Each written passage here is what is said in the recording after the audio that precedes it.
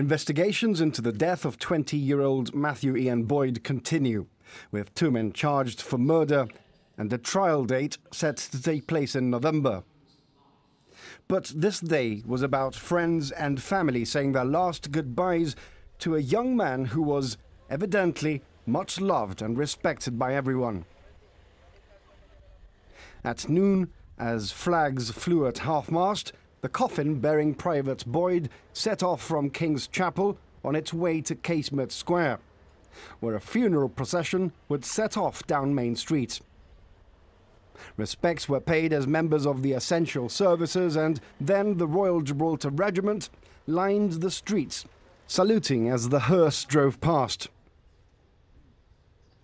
The funeral was attended by the Governor, MPs, senior members of the regiment wearing black armbands, and friends and family. In his citation, Commanding Officer Ivor Lopez said Private Boyd had performed consistently to a high standard throughout his career, and had been earmarked to be trained as an assault pioneer.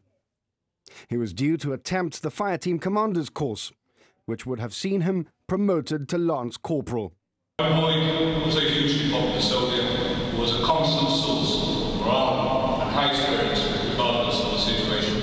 He loved his job, but above all, he loved being in the company of his many close friends who considered him as a brother.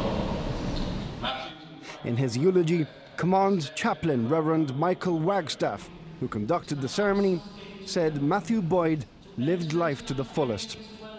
He said the lives of those around him would go on, impoverished by his absence, but enriched for having known him.